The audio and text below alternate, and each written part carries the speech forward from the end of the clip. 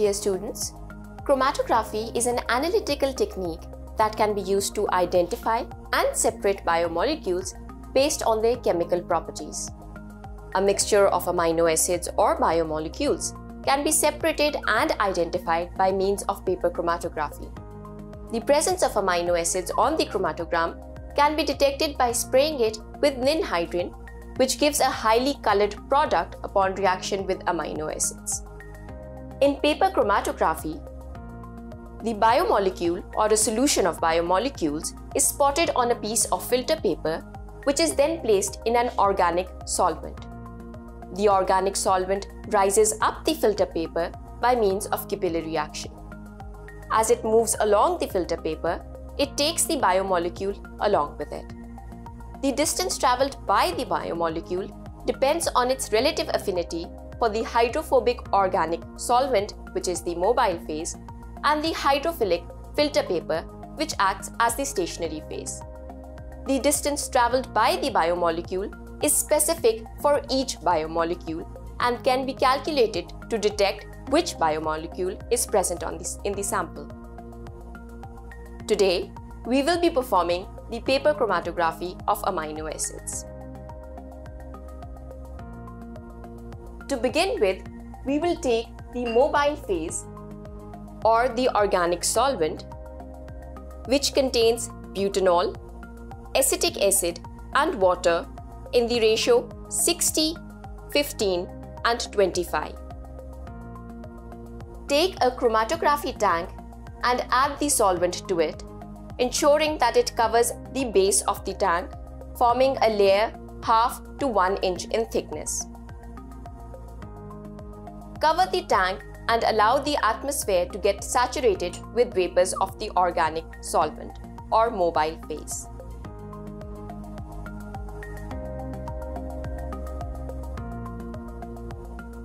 Next, take a clean piece of filter paper .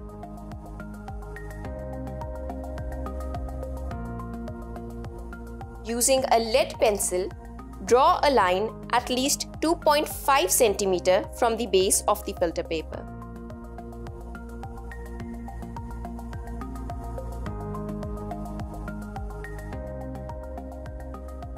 Do not use any ink pen or ballpoint to draw this line, since they also contain compounds that will then interfere with the results of the chromatography.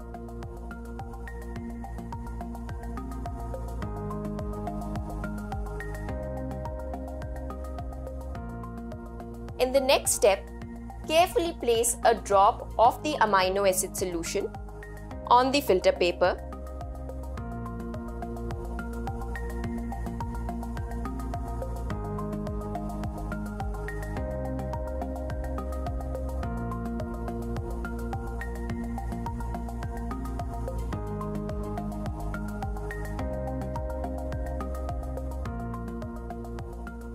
Allow the spot to dry.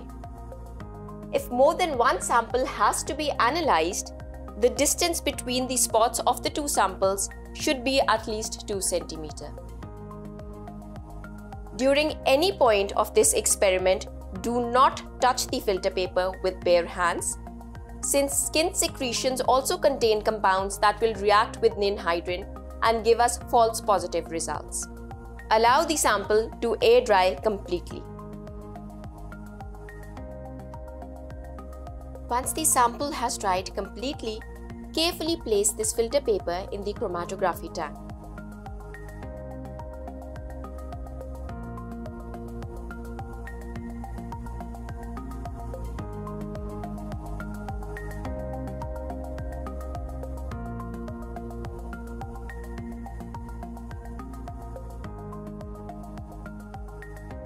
While the base of this filter paper should be in contact with the chromatography solvent, the line where we have placed our biomolecule or amino acid solution should not be immersed in the solvent.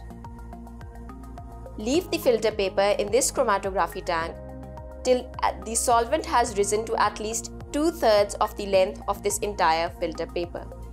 This usually takes about 40 to 60 minutes.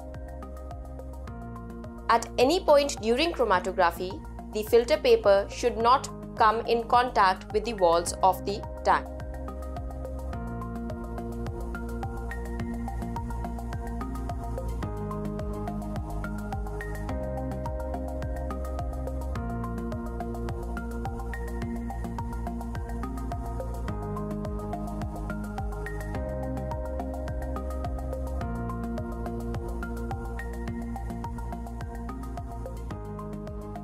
After about 60 minutes, you will observe that the solvent has risen to approximately 2/3 the length of the filter paper. At this stage, carefully remove the filter paper from the chromatography tank.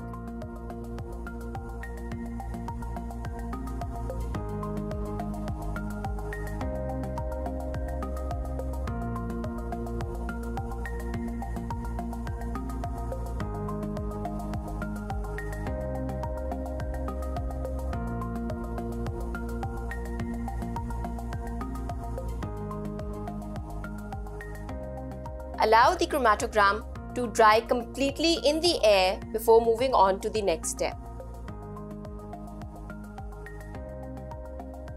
Once the chromatogram has dried completely in the air, mark the distance travelled by the solvent with a lead pencil. This is known as the solvent front.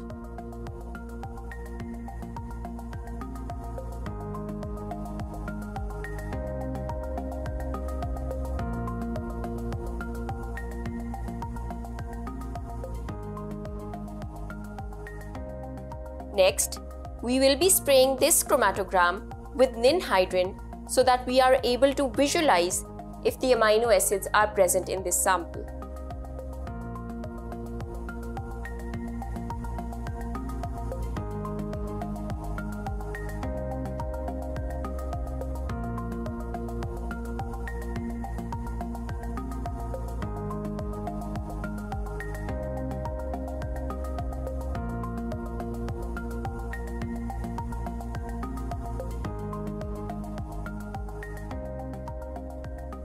We will now place the chromatogram in an oven at 95 degrees centigrade for approximately 4 to 5 minutes.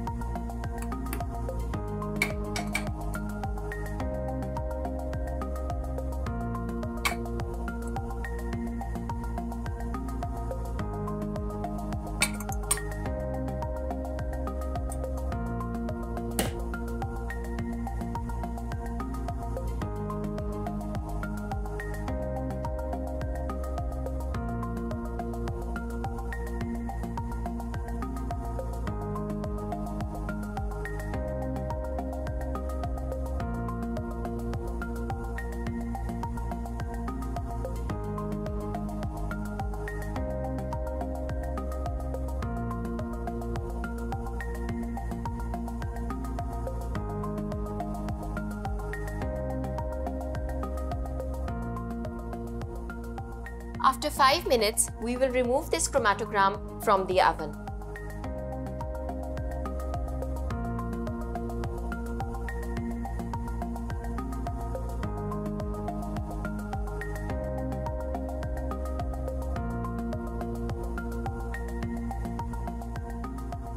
You will be able to clearly see the spot of the amino acid on the chromatogram. We will now proceed towards the calculation of the RF value or the retardation factor, also known as relative mobility or retention factor. For this, we will first measure the distance travelled by the solvent on the filter paper. We have already marked the solvent front.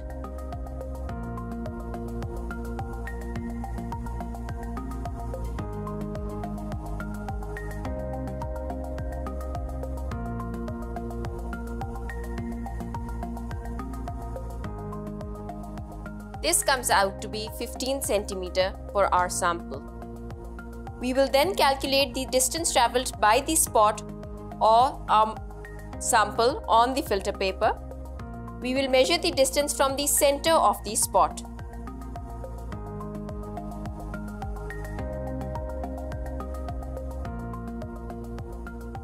This comes out to be 2.1 cm for our sample. Hence, the RF value comes out to be 0.14, which is the RF value for the amino acid lysine. Therefore, we can identify that our sample contained the amino acid lysine. Paper chromatography is a valuable tool for the identification of amino acids.